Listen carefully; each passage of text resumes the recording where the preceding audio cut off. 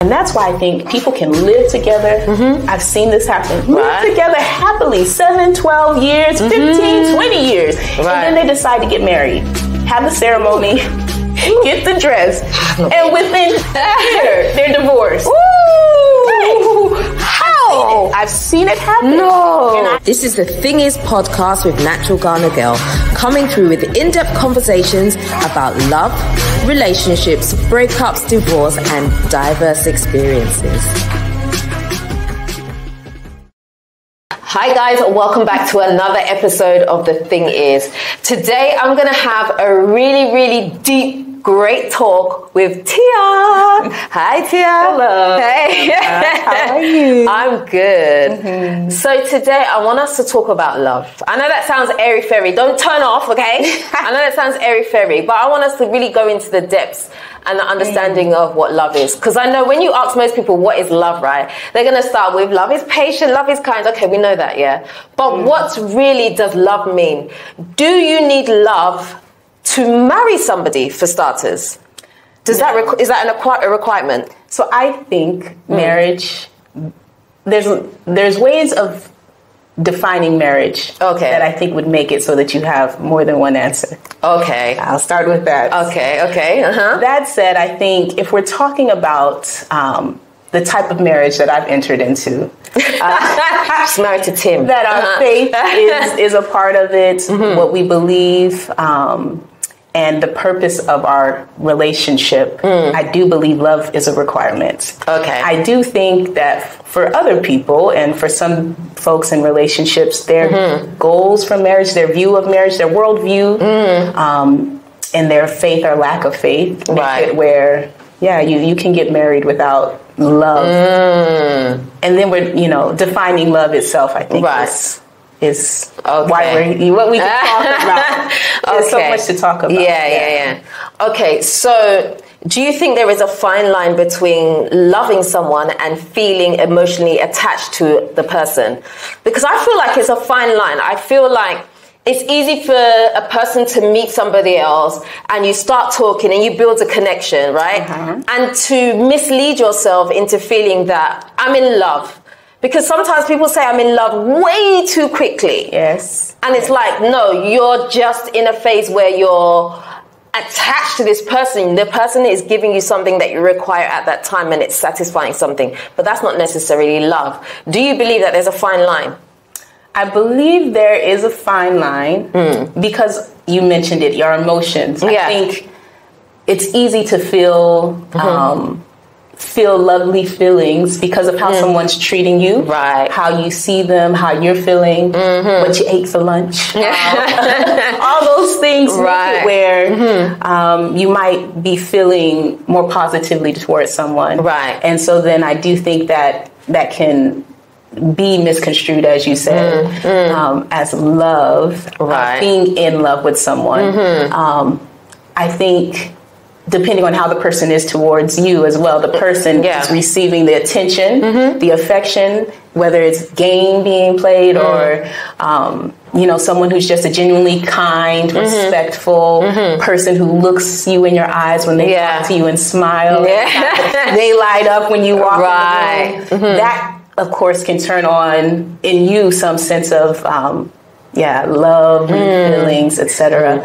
So I do think it's a thin line. And then I think being in love and loving someone, the kind of love that I think is required for a healthy marriage, is then two different things altogether. Okay, that's interesting that you say that. Okay, so let me ask you, were you in love before you got married?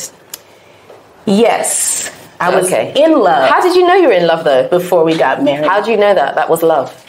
And not attachment. So one thing I was older. I had gone through some, not a lot, but enough relationships to kind of deal with the feelings, the emotions. And I'm a pretty emotional person. I'm a huge, feelings person. So I knew that I was attracted. I knew that I was interested and we enjoyed each other. He made me laugh. He made me feel like he was interested in me and he was pursuing me. He was honest. He was intentional with his conversation and all these things. So I was able to allow my emotions to not, I didn't need to talk down my emotions. Right.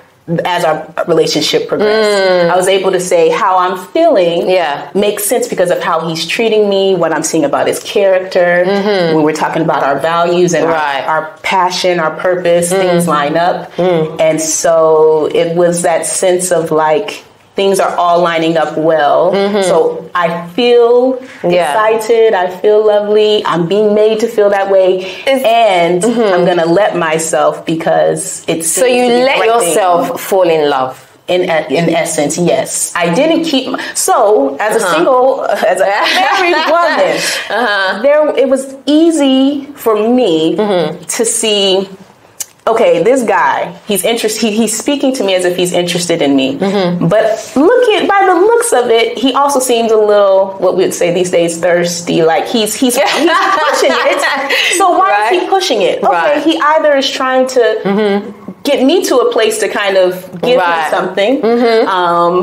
Which is usually, at that stage in life, it was usually the case. Or he's just, there might be something wrong with him where he's trying to make there be more there than there is. Though I knew that from maybe first or second conversation, because he was saying things that I wasn't hearing from any other men, because he was giving me attention and telling me that I was his angel sent from God, and he's so happy he met such a special woman. Like those things, although I knew it was game, I also felt like, well, it's nice to hear. Do you feel like women need a little bit of game to help them towards the love? I think we respond to it and we appreciate, right? We appreciate being, we take care of ourselves normally. We do our hair, we do our makeup.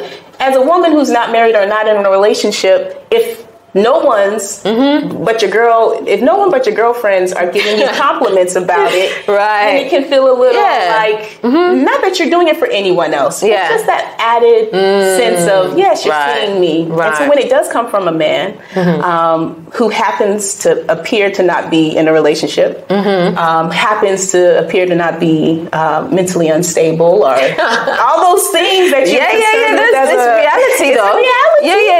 Then you do entertain things, and I think it's how God built us. I believe it's a part of how we're made as women, and so I think it is important. I think we are emotional. So how do you also know that? I know you don't like this word, but lust. How do you know that it's not that?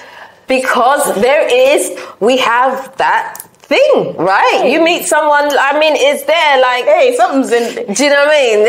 That's a part of how we were created too. And for me, I think even with the emotional piece, if you give anything time, it allows you to see. I think what tends to happen is we make decisions too quickly. But if we give anything time, it allows kind of the truth to unfold, us to wake up and realize, it was that sandwich I ate yesterday that had me looking at him and thinking, crazy, entertaining nonsense.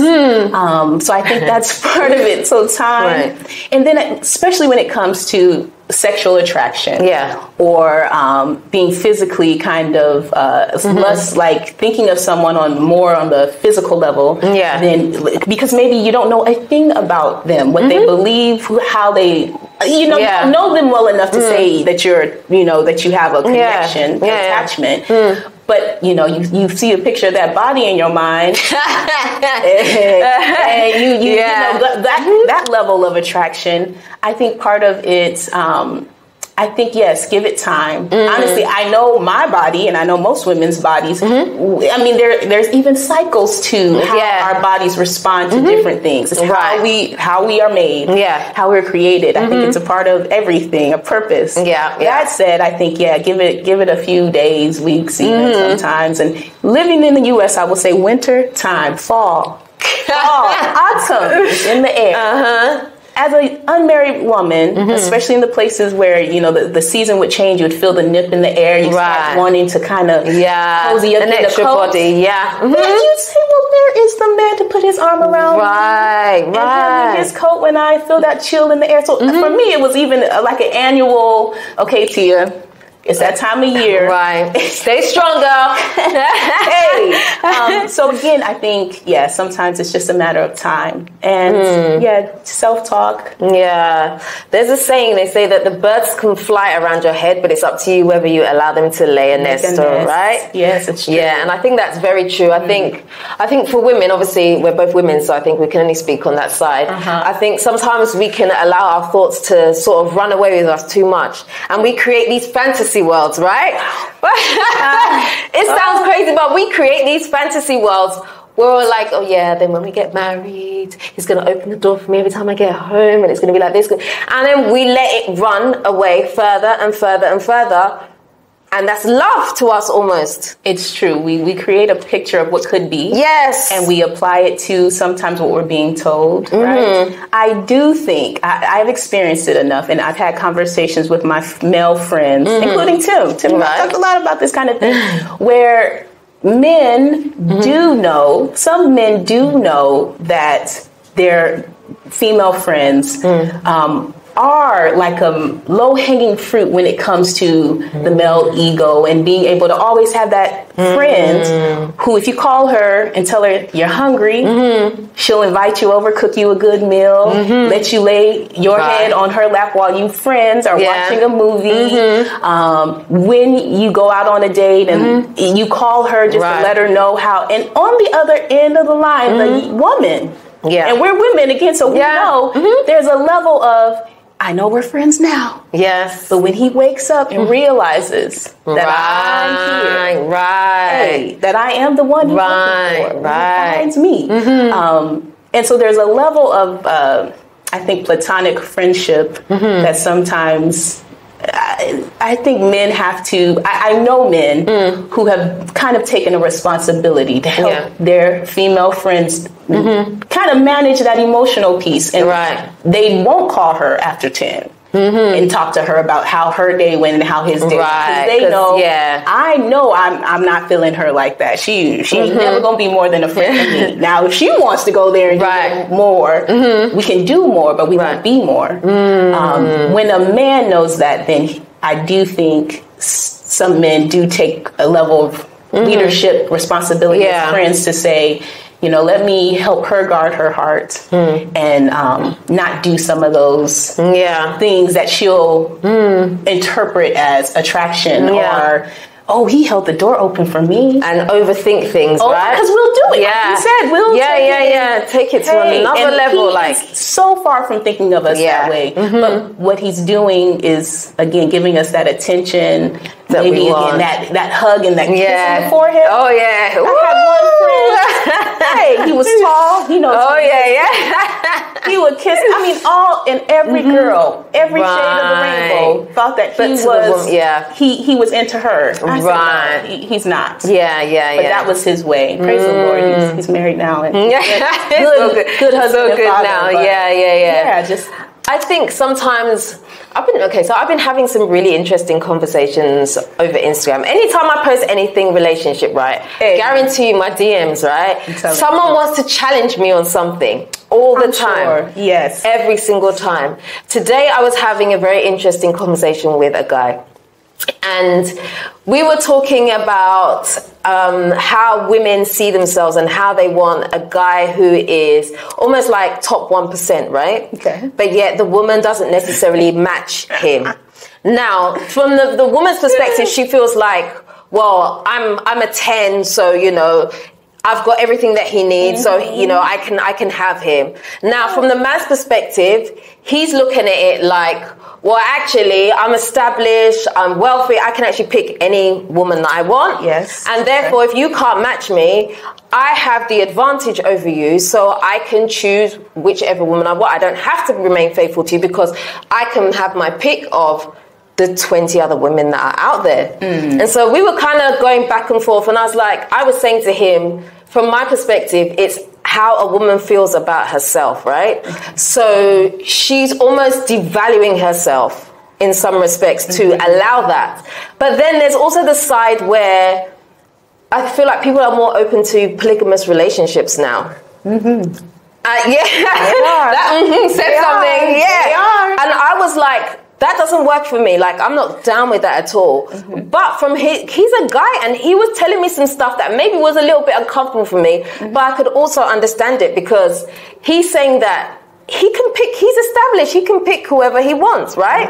And so therefore, if he's got 20 women that are looking at him because he's in the top 1%, then they have to accept what they're going to give. So he even gave an example of a certain person and said, look, this woman, she's a girlfriend. She knows that he also has other girlfriends who he's had children with, and she's perfectly happy with it. And I'm like, that could never be me. And he was just like, you're not looking at it the right way. Oh, well. He just, he was like, the right way. The right way. And I was like, is it because maybe I'm very old school, so I believe in a one-on-one relationship, and there's that dedication there? Or are we now moving to a society where polygamous relationships are the way forward? I don't know. So I think there are levels to it, but I think the easiest thing in my mind is it's easier. It's easier to have options, right, and to not work on what it looks like to have a committed relationship with one other person. Because that's hard work. That you said, look, we're going to do this, me and you, and we're going to be faithful. We're going to work through life's hard things together. Right. We're going to become. We're going to be as best as we can what we need to for each other. We're going to become what we need to be. That takes a lot of work. It's difficult. Yes. It's not easy. So the easy way, to be honest, is to go and do how your emotions lead you, how your body leads you. And that's what it is. Yeah. To be honest, some of those things aren't healthy. Like trying to manage 5 dysfunctional relationships, that's not healthy. But all these women know about each other. But managing it, and even the personal, what that does to you, as you mentioned, your own self-worth, etc. There's that level of it. But the truth of it is, the treasure of a marriage that is committed, that what you experience after you know that this person, you have fought to stay married, as one couple used to say, struggle to stay married. At that point for them, it was like 20 years.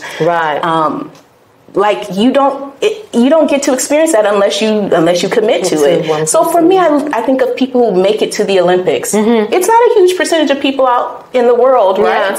But the people who commit themselves to the training, to the sacrifice, to the injuries, and to the healing, and all these things to make it to the Olympics, let alone win.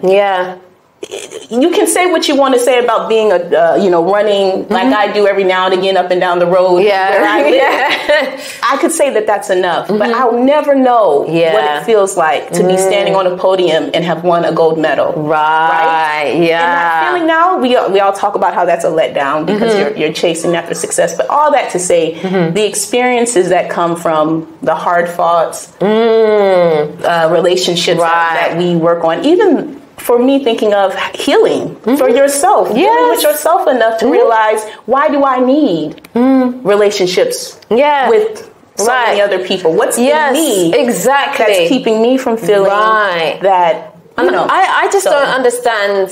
I don't know, maybe it's me personally, but I don't understand as a woman how I can be okay with my partner knowing that my partner is going somewhere else.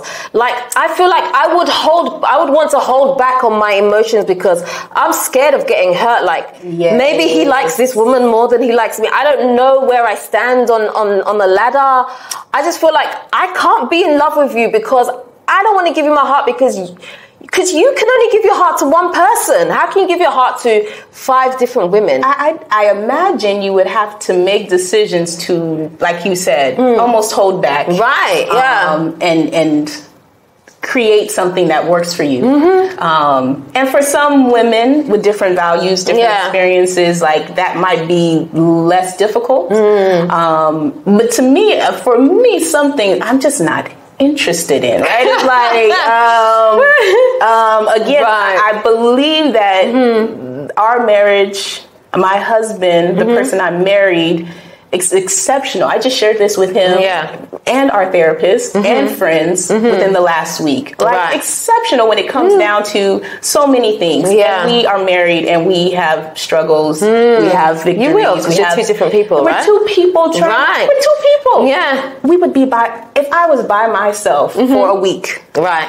I would have issues with you know what I'm saying? Like, I would have conflict with myself. Right, yeah. So when you bring someone else in the mix that you're trying to understand, who has a different perspective, who is going to challenge you because hopefully they have some differences that help you all be stronger together and complement one another, then it's not going to be easy. Yeah. So all that to say, like, I mean, it can be easier to just be able to, like, you know what, today you're not my flavor. I'm going to go down the road I'm not doing it. To this school and see if that. I mean, it's easier. Yeah, to be honest. Yeah, it's filled with much more complexity and I think consequences and difficulty. Right. Children having to deal with. Right.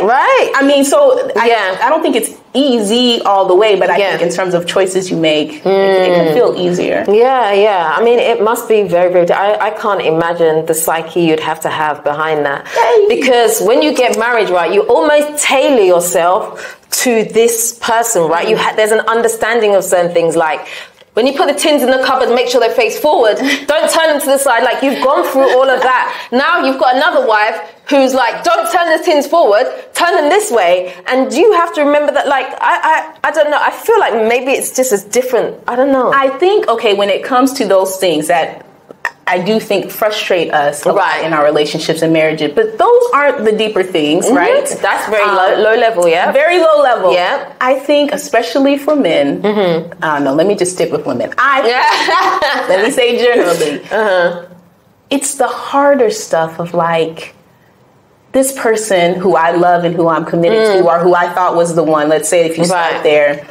They're not responding to me the way that I imagined they would. Right. Like they promised they would. And it just doesn't feel like this feels too difficult to imagine that I'm stuck with this. Right. So I can see where, especially at that point, with the real stuff, when it's, I always say when you get quiet at night, and you're not trying to impress anyone, and you're not, when the lights are off, and you're just, it's you and your thoughts, then that piece of, like, there's someone who can fill that particular spot for me. Yeah. Now, when you know who that someone is, and it's not the person who you're laying in bed with, and you have a value system that lets you think it's okay to go to that bed instead, then again, I don't, it's not okay. I don't condone it, but I understand as, again, a person in relationships, and again, I think marriage relationships particularly have a level of, I would use the word sacred, like a sacredness to them, a real spiritual significance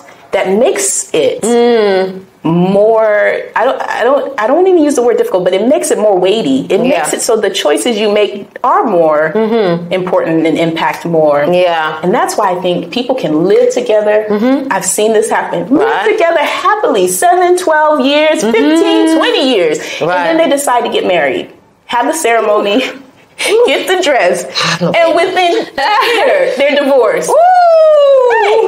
How? I've seen it happen. No. And I part of what was it? What happens? You know what I think? I think part of it is the institution itself carries more than we see. And that's what I believe. And so I do think that it makes it where when you enter into that, when you have a mind to do it, it brings in some things that make it more difficult. And then, like you said, the cups, that for 20 years they've been turned any which kind of way. But part of you said, there's an escape route. It doesn't matter. When I change, the next person will know. But then if you commit to that person, and then you're able to kind of, in a sense, lock in some of the behavior. Like, oh no, this is it. This is what this wife of mine does. Right. Oh, so you're one of those people that leave stuff on the ground. Act like you don't see it for 2 weeks. Yes. So again, then those things become bigger, because it's locked in. Yeah. That's what I think. But I do think there's more serious things that enter in. So do you think it's possible to, as easily as you can fall in love, it's possible to also fall out of love with someone? And does that happen? Again, yes. I think that fall in. Yeah. It sounds so whimsical. Like whichever the wind is blowing this way, then it's this way, then it's this. And I think when you know it happened that way, you're able to look back and say, "No, I was tripping. It was that sandwich." It was the movie I watched. Yes. It was the movie I watched with him at 12 a.m. Right. And what happened next that made me think. Yeah. So I think depending on how it starts as love, I think, yes, it's very easy to kind of, the same way you fell in it, fall out of it. That said, when I mentioned the difference between being in love and love, with a capital L, is what I like to say. Yeah. I do believe there's a type of love. There's a Greek word, agape. Yep. I think it's, and to be honest, I think to try to stay married in the way that, again, my faith and what I desire requires that kind of love. Right. That love doesn't have to be romantic. Like I can learn, and I did learn agape love through the type of work I did, relationships with family, and pretty much choosing to love someone no matter how they're treating you, no matter how they're making you feel. So that's agape is a deeper type of love, right? It's a deeper love, and it's connected to a sense of committedness. I'm loving you. Again, it's not about how I'm feeling today or tomorrow. It's not about how you are towards me. And if you're looking at me the right way, or if I... So let me ask you this then. So you're talking about agape love. So you're married to someone for 20 years and you want to get divorced. Does that mean the agape love that you had did not exist, or agape love can just... What happens? I think some relationships, I think some people don't experience agape love. I don't think they even try. I don't think they're aware of a type of relationship where you don't only give somebody what they give you. And if somebody's not making you feel a certain way, you still keep them in your life. So to be honest, I don't think agape love is, everybody experiences it. So I think you can be in a marriage and never have that be a part of who you are and what you do. That's very interesting. So there's that. And then I think, yes, and to be honest, like, I know Tim and I have both chosen to love one another. Like before we got married, that's a huge word right there. Chosen to love, right? And it's a daily choosing, right? It's a moment by moment choosing, right? So I do know that for both of us, there's come points where it's difficult. It's like, okay, the choosing today, this season, right? Last year, the year that I was pregnant, you know, all these different points in our marriage where we can see that, the choosing is more difficult. And at the end of the day, you choose again, right? And so I think you can't get to the point where you decide, okay, I'm done choosing love. I'm done choosing agape love. And then the actions follow. So do you feel that people overuse the word love and don't really understand what it is? Of course. I love coffee with, cream. I love to watch the movies. I love Instagram. Like, we use love, the term, very loosely. So, I think... So do you think that's what causes people to have a breakdown of relationships, because they've used the love in the wrong way, or they've not understood what love is? Because we're in a society, right, where everything is fast, everything's like, we're in a microwave society, you can call it, right? So do you think that the word love is thrown around so easily that people have this expectation and think that when they fall in love, everything's going to be fine because we have love? Yes. I think, we definitely overuse the word, romanticize it, Hollywoodize it, Hollywood.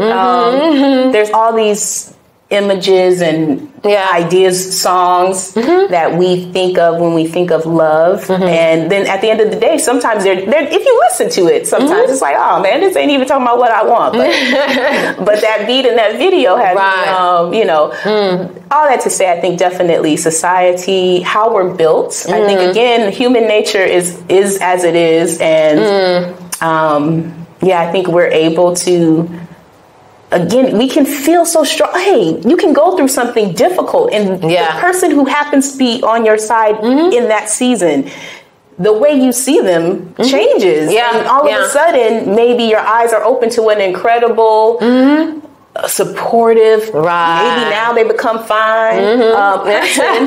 But when that season passes and you heal, you grieved and you moved through it a little bit, and you're able to look and say, you were a good friend, but it wasn't all that. I took what was a natural and healthy way of seeing somebody who's supportive and turned it into love in a relationship, and maybe threw in sex, which complicates things. In so many ways, right? Some people think it simplifies things, but and so then it makes it, again, where the I think there's like emotional connection. Once you add in different levels of intimacy, then it can make it more difficult to see, like, no, this person really was meant to pass through my life, but the attraction made me entertain more than I should have. Me being lonely, it being autumn. And now, 5 years later, I can see that I'm in a relationship that really, is empty. So, when you meet someone, do you believe that sometimes you may not necessarily find someone initially attractive, right? The more you speak to them, the more you get to know them, their face almost changes to you, right? True, yes. And there's a different type of attraction. Do you think that you can take that relationship to the next level, having not necessarily been attracted to the person in the first place? Yes, I do. I do, because I've met, in my life, since I was younger, I've seen people that I looked at them and I said, male or female, wow, she's beautiful. Oh, wow, look at him. He is, he's gorgeous. And their attitude and how they were towards people and the way they were. I mean, like, literally, they became instantly unattractive. Their spirits and their behavior, their attitudes were ugly. And I couldn't switch it off. Once you learn that about someone, then it's like you can look like you want to on the outside. I think the flip side, is that some of the dearest people that you'll have relationships with, you don't even see how they look, right? It's like, I just know this person is honest, they're loving, and they're some of the best people to me. I can trust them. I do think, as adults, if you're talking about first attraction, and sometimes what it takes to start a relationship, to kind of get over that initial I don't know you from Sam hump, to be able to do that without attraction does take connection. It takes more opportunities to get to know someone. And this is where I will say, men who are physically, if there was a poll and most people would say they're physically unattractive. This is where I need to write a book about it. But there's a part of it where I'm like, men who are there who are confident in themselves and realize that women are open. Like, women are willing to see and connect with you to see who you are. Some women. But for the most part, good women who are going to, I think, make supportive partners. If the man can just, take the courage to step to the woman, hey, that's what I'm saying. So when we see it, we see a woman that to everybody looks like a super 10, with a guy that everyone's like, now how did this? How did that happen? And what I always think of is just like he was confident in who he was. And it took a minute to. put himself out there. Yeah. Face rejection, which all men hopefully are able to do, but sometimes women don't give them a chance. Yeah. She wants to hit something. And the truth is, not all women, right, who are in a relationship with somebody who doesn't seem to fit with them, they're doing it for good reasons. So there's all those complexities, but I do think there's a level of being able to connect with someone on a friendship level, on an interest level, value level. And at the end of the day, if you can show someone that you care about them and they can see your heart, and, it does help. Yeah, I've seen it. I think it's true. I just wanted to throw that in there because I just think sometimes it ain't easy. Yeah, because I think sometimes when it comes to relationships and potentially dating someone, sometimes I think we go off the attraction thing way too much in the beginning.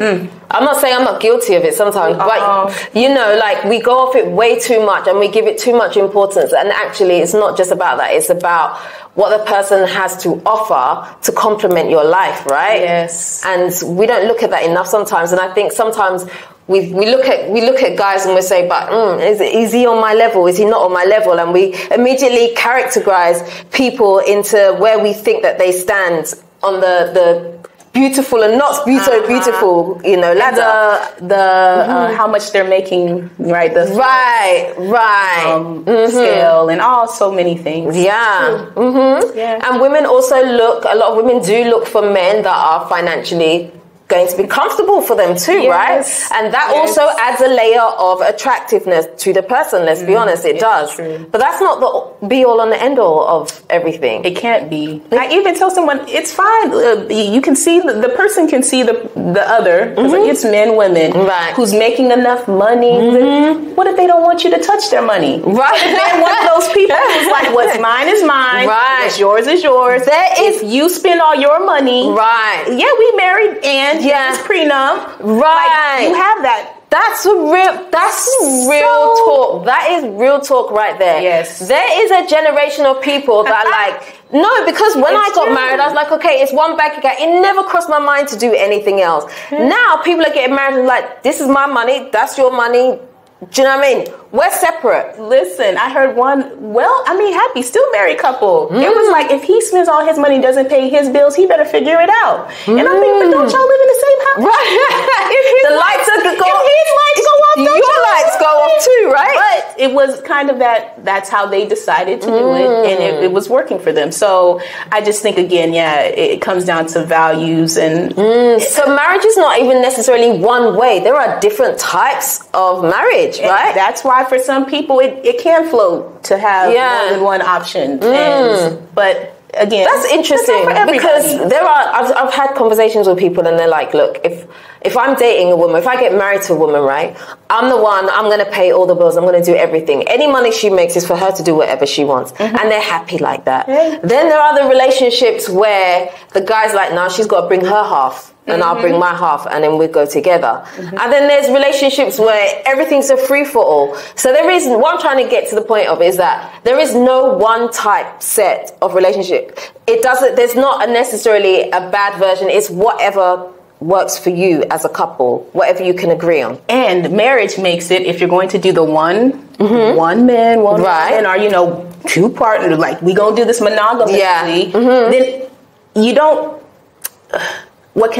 all of those variables you got to deal with. Right. Maybe you don't match up financially, but if you committed to stay married and you got to figure it out. You got to work out some kind of way. You got to come to some kind of agreement. You can't say, I ain't married to you, so we don't have to talk about it. No, you can't. Yeah. Right? Yeah. But it makes it harder to stay married to somebody if you don't have an agreement in one area or the other. So I do think that's where, again, one of those pieces of what makes it more difficult. Before I got married, I was able to take the money that I worked for and do what I wanted to do with it. Right. I could give it away.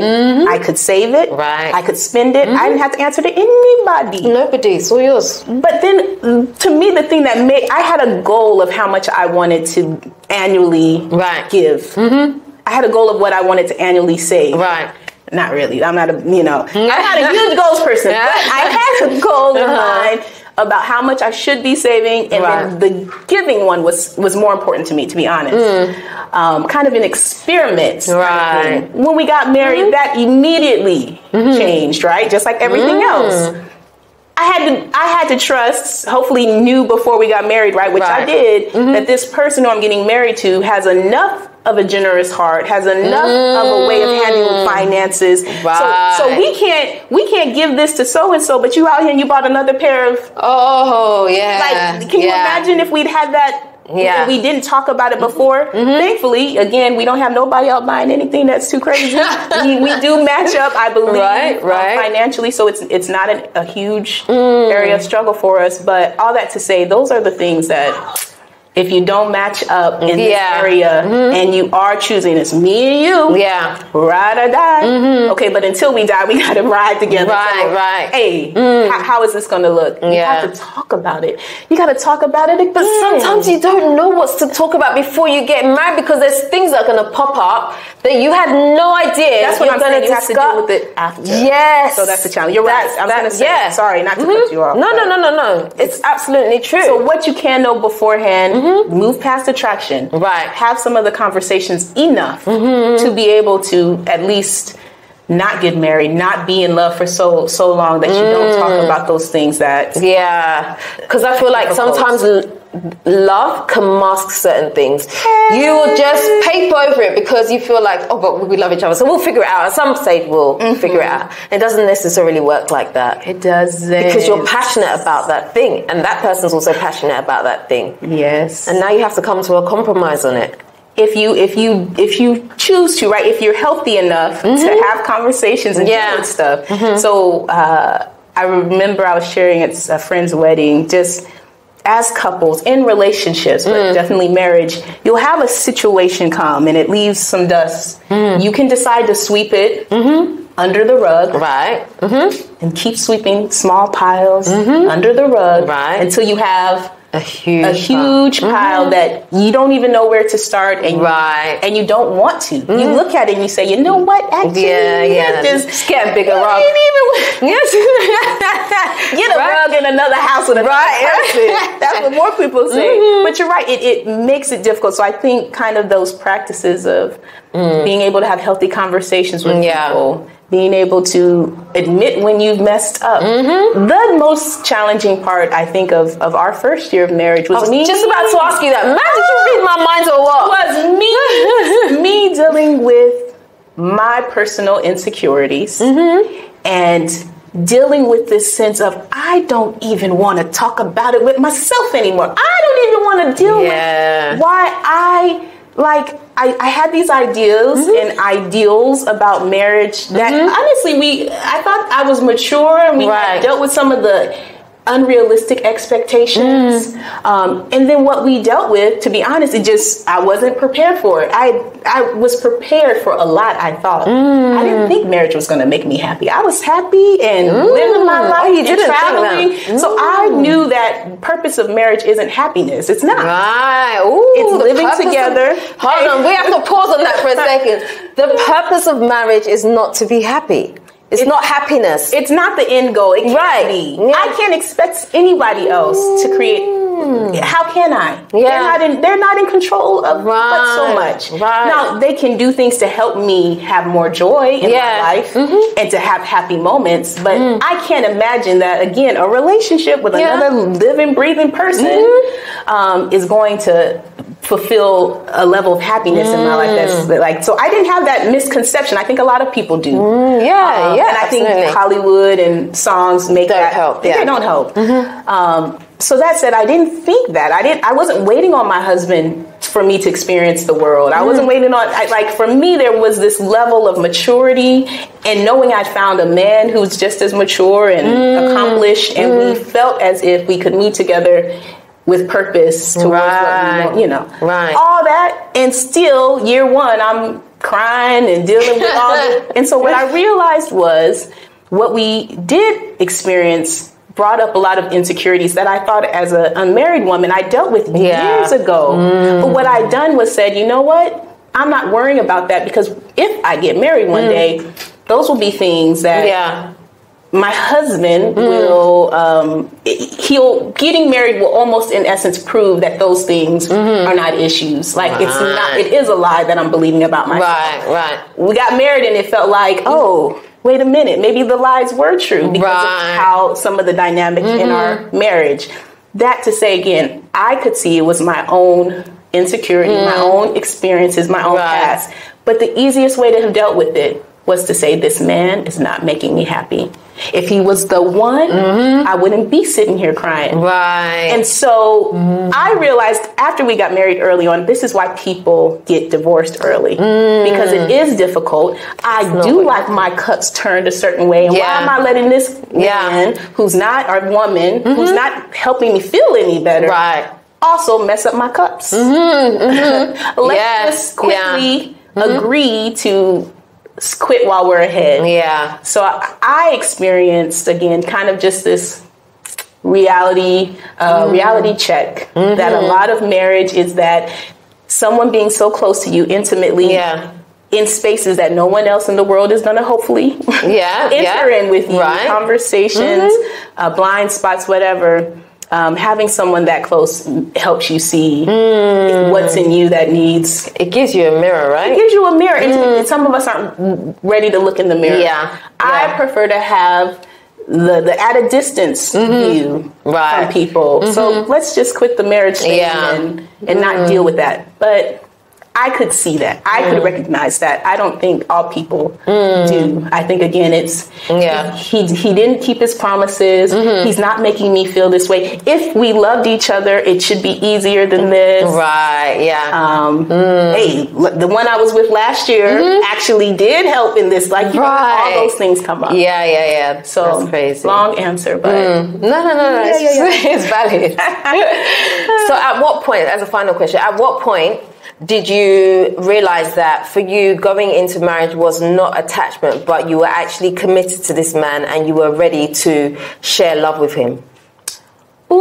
So for us, it went from like not taking it, like we're just getting to know one another to let's pursue marriage or let's go in that direction, because we had a conversation and Tim, as the man, which I appreciated, kind of said, look, this is the direction that I want us to move in. And is this what we're going to do? So it kind of was like a figure it out if this is what you're going to keep walking in. So it was a conversation that forced me to, I would say, examine my feelings a little bit more and add to the emotion the questions of, well, is this man's value? Are his values lined up with mine? Does it seem like I would want to spend my life?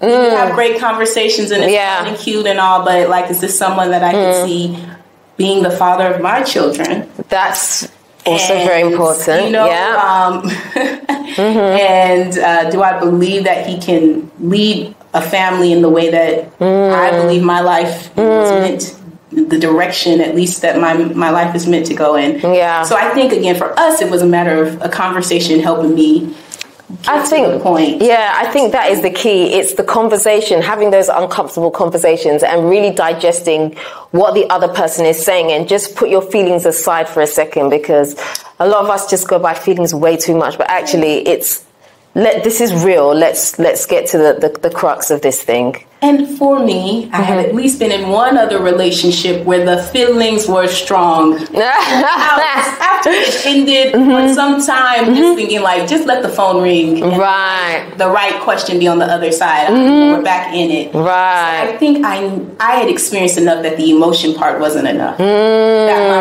feeling, and even what I wanted wasn't enough for me to feel confident that I should commit myself to somebody, commit to stay in love and to choose. So I think that helped. That's very interesting. That's very interesting. I think that the opposite of the love is the heartbreak afterwards, and I feel like the two emotions are very, very powerful. They're equally as powerful. The love and the heartbreak. So you have to choose the right person, otherwise you get the heartbreak. No one wants the heartbreak. We don't want heartbreak over here. I don't know if you can say this, but within marriage, there are Yes. Yes. And that's the challenge. That right? is true. Committed to this one. Right. Indefinitely. Right. And yeah, you say even with the heartbreak, I'm coming back and I'm choosing you. Yes. Tomorrow. As you said, right, every day you have to wake up and deliberately choose that person again. Otherwise, you won't make it to the other end. You won't. Wow. Hey, I've got some thinking to do. No, it's really interesting. Thank you so much for coming on today. I feel like you've given some really great nuggets there that people should digest. Yeah, I think you've really shed some light. Because it's not all love with a lowercase L. No. It's not. It can't be. I think it helps us make it lasting. Yeah. But yeah, no, there's definitely, you need to make the distinction between attachment and love. Yes. Otherwise, you find yourself in trouble. So, yeah. But thank you again so much for coming on and dropping those gems for us. I appreciate you so much for taking the time out today. Thank you for having me. That's anytime. Maybe I should have you back with Tim, actually. Hey. That would be interesting, wouldn't it, guys? Two strong personalities. Yes, love it. Anyway, guys, if you haven't already subscribed to this channel, please do me a favor. Hit the subscribe button and the notification bell. Don't forget to also like, comment, and share this video. Until next time, we are out. Nutitfafa.